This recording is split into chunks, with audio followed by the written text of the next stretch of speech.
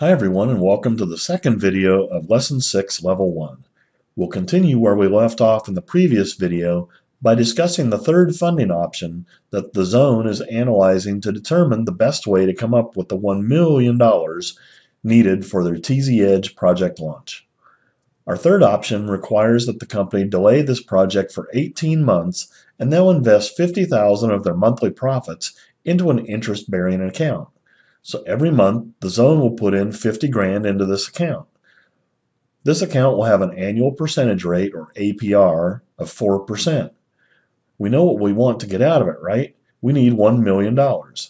If we put in 50,000 monthly payments for 18 months, that looks like we're going to end up putting in 900,000. In 18 months, will it be enough to cover our needs if we take into that 4% annual percentage rate growth? If not, how much seed money do we need to put into the account right now so that we can guarantee that we have that $1 million 18 months from now? We have the periods per year here, 12. We have the interest rate, 4%. We have the duration of 1.5 years. This represents how long we're going to delay the launch of our new TZ Edge company. The zone is going to invest $50,000 per month. We know that we'll need $1 million at this point in the future, so the future value is therefore $1 million. Our goal in this option is to calculate the present value.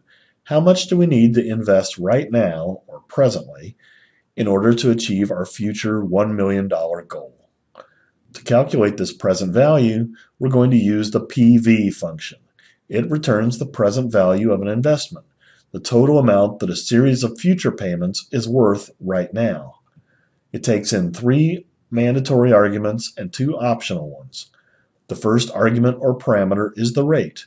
We know the annual percentage rate, or APR, is 4%, so we need to divide that by the periods per year here in column B. The next argument will be the number of periods. We know that the duration that we're going to put this off is 1.5 years, and we hopefully remember that we need to multiply that by the number of periods per year in this cell in order to get the number of periods for this option. The third argument is the payment, which is here in column E. The fourth argument is the future value here in column G. This will be the cell containing our $1 million. Finally, the type argument. We set the previous options to 0 here, meaning that the payment will be made at the end of the month, so we'll keep this up for consistency's sake. Now I'll close up the parentheses and hit return. It looks like we'll need an initial investment of over $69,000 in order to guarantee that we'll have our million in that account in 18 months waiting for us, even though we're also allocating $50,000 per month to that account.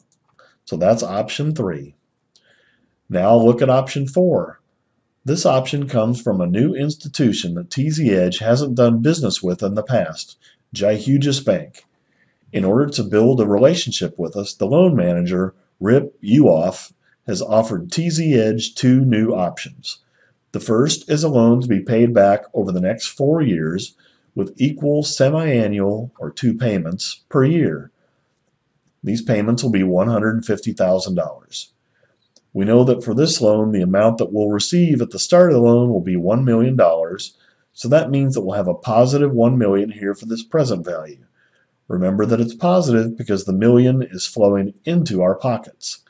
At the end of the loan, we want to owe nothing, so that only missing piece of this puzzle is the interest rate. How much is Mr. Uoff charging us percentage-wise for the use of Jai Hugis's money? To do this, we'll use the rate function. So equals rate. This returns the interest rate per period of a loan or an investment. Takes in 3 mandatory arguments and 3 optional ones. The first is the number of periods. This will be a 2 here in this column B. We need to multiply this by the duration of 4 years in column D. Next, we need to enter the payment. This is a periodic payment of $150,000 here in column E. The present value of the loan is the $1 million in column F. The future value is the value at the end of the loan, so this is the 0 here in column G. We'll be consistent and use 0 for the type. The final argument is the guess argument. Notice that this rate function contains this additional argument guess not found in the PMT, PV, or FV functions. Excel uses an iterative process to determine the rate of the financial transaction. Iterative means to repeat a process with the aim of approaching a desired goal, target, or result. The iterative process in Excel automatically performs up to 20 iterations and selects a value if it finds an answer within 1/1,000,000th of the desired result. If the desired result is not reached within 20 iterations, the rate function returns the hashtag or #num error. By default, Excel starts the iterations with a value of 10%. Normally this is adequate and you don't need to put anything in here, but if you do get a hashtag or #num error, you should include a guess argument to start the iteration process at a different point. For the purposes of this course, I've never seen a formula complicated enough to throw this error, but it could, and I wouldn't want you to be stumped if you ran into it. Moving on, I'll leave out this argument since it's optional, and we get an APR of 4.2 for this option. That seems like a rate that's a bit too good to be true, and that's because there's an error in our formula for this cell. This cell is asking for the annual percentage rate, isn't it? Well, like most of our financial formulas, the rate function returns the rate per period of the loan. How many periods per year are there in this option? 2.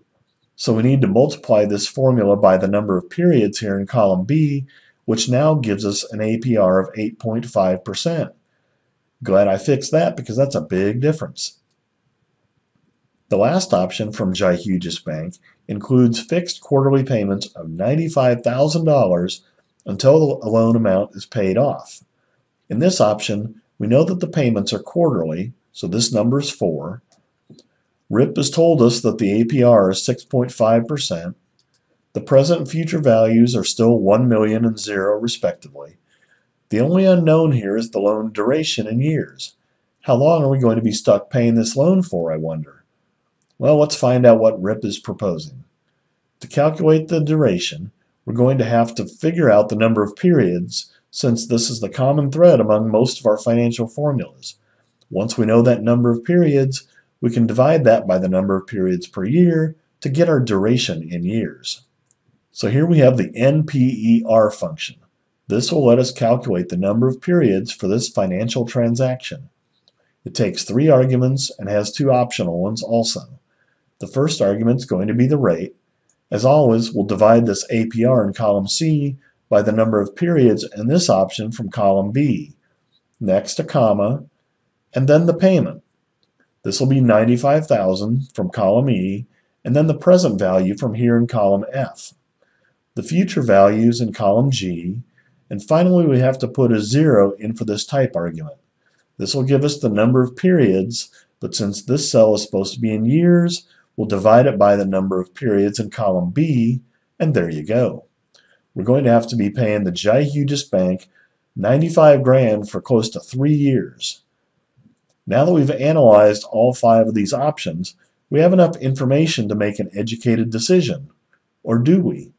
Which option should we recommend? Like so many things in life, that depends. Option 2 and 3 use existing funds, so that has the company avoiding any loans which can be a serious drain on the bottom line. Additionally, going with option 2 also includes consuming $900,000 of the company's emergency liquid assets. This is a risk. If the company has $10 million laying around, $900,000 isn't that big of a deal. If it only has $1 million and we're taking $900,000 to fund this company, that is a big deal. Option 3 requires delaying the project for 18 months, and this may have ramifications as we don't know what the market for this product line will be 18 months from now. It might allow competitors to swoop in and capitalize on our caution, and also we might miss out on additional profits produced by TZ Edge over that 18-month period. These facts have to be weighed against the other loan options that would allow the company to write off the interest paid on the company's tax bill. If one of these other options are selected, a lower interest rate may be preferred. However, Not only do the interest rates vary, but the duration varies from 5 to just under 3 years. The payments also vary from $61,000 to $150,000 as well. To give us another bit of information that may aid in our decision on these three loan options, we're going to go out to column H and determine the amount of money that we're going to have to pay each year. To do this, we simply take the periodic payment and multiply it by this number of periods per year. Let me copy this and then paste it into these last two options. Now, having this information, we can see that this loan will cost the most annually. Fido's option will only cost us $244,000, but it's over 5 years. Option 4 will cost us $300,000, but only for 4 years, and this last option will cost us $380,000 per year, but only for 3 years. The longer the duration, the lower the annual payment. Since this is a new company, the profits in the first year or two might not be that huge. Maybe we should keep our annual payments as low as possible. Maybe they're optimistic and are forecasting large sales and can afford the higher yearly payment and be out of debt in a shorter amount of time. Solely from a personal financial standpoint, this would be preferable to me, as I've found out over my years that the sooner you're out of debt, the sooner you can really build wealth. But for the purposes of this course, we need to look at a few more data points to determine which option is best for TZ Edge. We won't be able to make a firm recommendation until we've considered a few other factors. For example, we have to analyze the projected cash flows for all of these options, as well as the possible tax implications of our choices. We'll look at these in the videos for the next level. See you then. Go Noles!